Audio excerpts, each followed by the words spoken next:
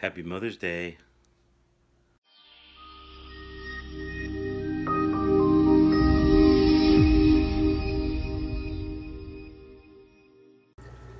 Good morning, fishy folks. Happy Mother's Day Sunday Funday. It's kind of fitting. I came downstairs to the fish room this morning. Yesterday I pulled almost all the slates out of the angel tanks to sanitize them. And of course, the blue zebra and blue marble rainbow decided, who needs a slate? We'll just spawn on the glass. Which actually is fine for me.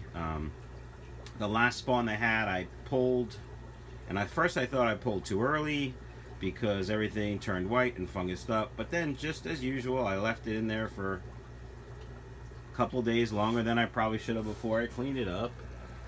And we have about, of course you can't, oh there's one. I counted about, I don't know, 7 or 8 fry in here yesterday. So I did a big water change because there was still some methylene blue. You can see some egg in there. It hasn't broken down yet, and a filter. Of course now I only see one fry, but we'll see what happens. Anyway, so Mother's Day. These guys did their business. I didn't even play any Barrier White last night. So, you may be saying to yourself, Self, why are you sterilizing the... Actually, you're probably not saying to yourself, Self. You're probably saying to yourself, Mike, why are you sanitizing the slates? We'll get to that in a second. You may also notice in this particular tank there is no more male. And that's because she was getting her ass kicked. So I moved the male to the grow out, the 30-gallon grow out tank down low in the front of the fish room. Let her get some strength back. Let her eat some food all by herself, and in a week or two we'll put the male back and they'll probably spawn. So, why did you sanitize the slates? Well, Hypnotic Aquatics put out so far 2 parts of a 3-part or 4-part, I don't know how many part series, on artificially rearing angelfish. And since my method clearly doesn't work, I'm going to try his method because he's like some sort of fishy mad scientist or something. So there'll be links to his videos and his channel. He's a new channel, so he's just starting out, but he's been keeping fish for like 40 years or more, and so he's an old guy like me, and I think he's retired, and all he does is breed fish down in Florida. So take a look at his channel. Daniel Anderson is his name. His website is Hypnotic Aquatics, and yeah. So what else is going on in the fish room? Today, I'm going to be starting a project. I don't know if I want to start it today, but the planning will begin today for this guy, the nameless Betta from New Jersey Betta Hatchery. I'm going to take a 5.5-gallon tank and set it up as a planted tank for him. I do have to go to a local fish store and get rid of these guys because I want the tank back, and yeah, I don't really want them. There's the big male in the grow out tank, just chilling. I did move some stuff around yesterday. What did I move? Oh, as you can see, there's no more tank here with the double red Apistogramma cockatoides double red, because I moved them to this 10-gallon tank. I just fed them a little while ago, so there's some food in there. And I moved the angels that were in there into this 20-gallon tank. Figure they could get some more space. Now my friend who's setting up a tank, we're just going to call him Bop because that's what we call him. He's like a grandfather to my kids. You know the story. I told it 100 times. I don't need to go into it again. Anyway, he's family, so he set up his 56-gallon tank on Friday. That's the tank I have, the 306. That's all cycled, ready for him to go. And we ordered a plant package and some fertilizer from Aquarium Co-op. I had him order a Fluval 2.0 as well. I don't know where he got that. I don't think he got that from the co-op, but That's coming. Basically, we went over. I tested his water. The pH is really low, like 6.2. So I may try to work on that a little bit, not too much. You know, I hate doing that, but maybe some crushed coral in the canister filter will help. Anyway, so he set it up. We ordered some other supplies that he needed, and some of these guys are going to go over there. He's going to get a school of either rummy nose or cardinals to go in there. And I suggested like a cool pleco, like, you know, not just your common bristle nose. And then I started showing them pictures of like leopard gecko plecos,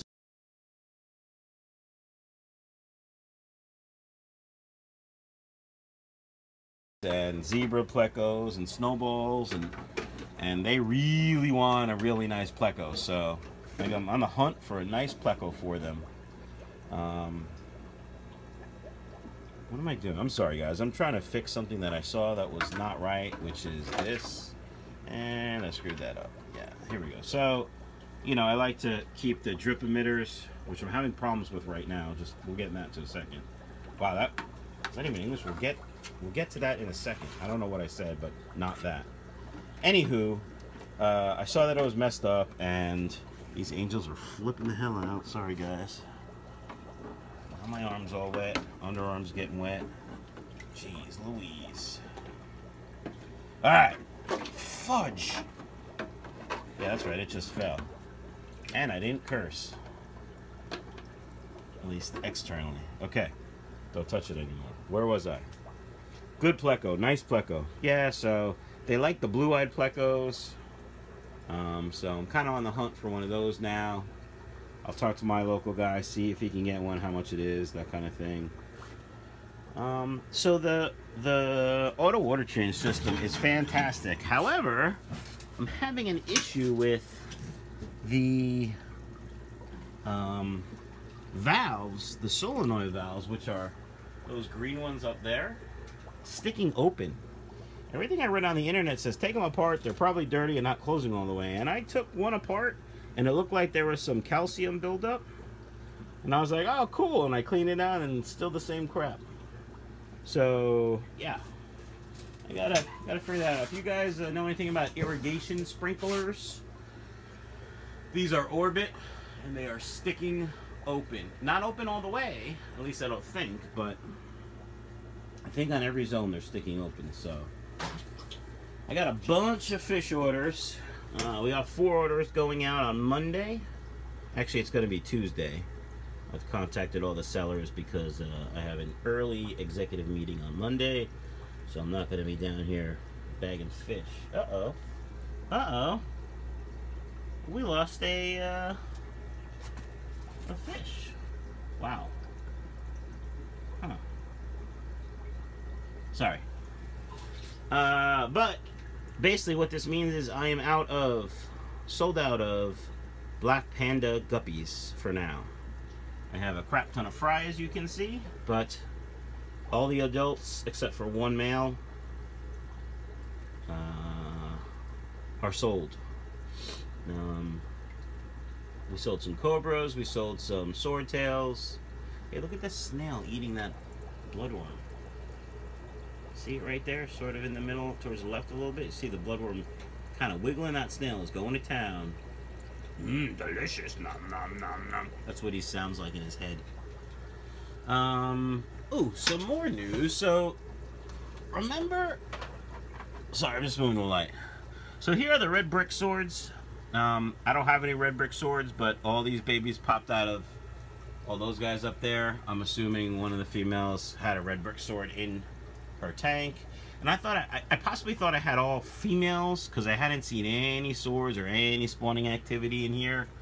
But then I noticed just recently there is one. It looks like there's more males in here than I thought, but there is definitely one male with a sword. And of course, there he is right there. He's behind the standpipe now. Come on, dude. Now we swim him to the back. He's being shy. He doesn't want to show you his sword. Anyway. So maybe we'll get those guys going soon. Nothing out of the Hyphen Sunset Platies. Nothing. Actually, nothing. And to be honest, I haven't even checked if they're male, female. I bought them as a pair. The guy that wherever they came from, if he says they're a pair, I'm assuming they're a pair. Half black ALCs. No fry yet. Soon, maybe. And then we have the blue-black swordtails in the back, which of course you can't see because they're glare. And I put them in a brown tank like a dumbass.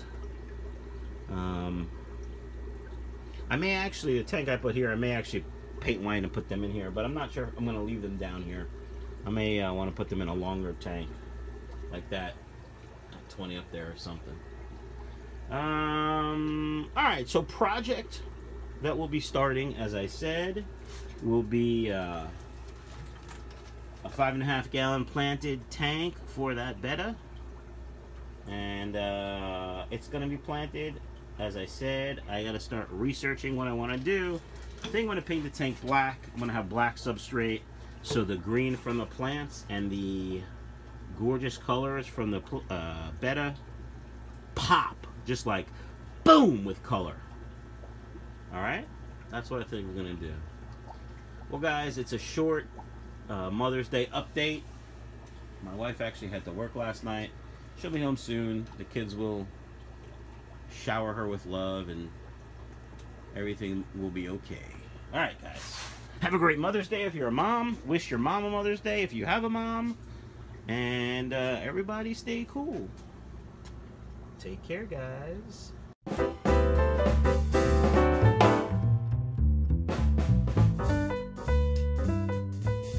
Leopard gecko plecos, leopard gecko plecos, leopard gecko plecos, leopard gecko plecos. The apparent. Wow. Good morning, fishy folks. Happy Mother's Day. And isn't it fitting that we have a pair of angels that spawned on the glass on Mother's Day? So here's the blue zebra and the blue rainbow marble, blue marble rainbow. Yeah.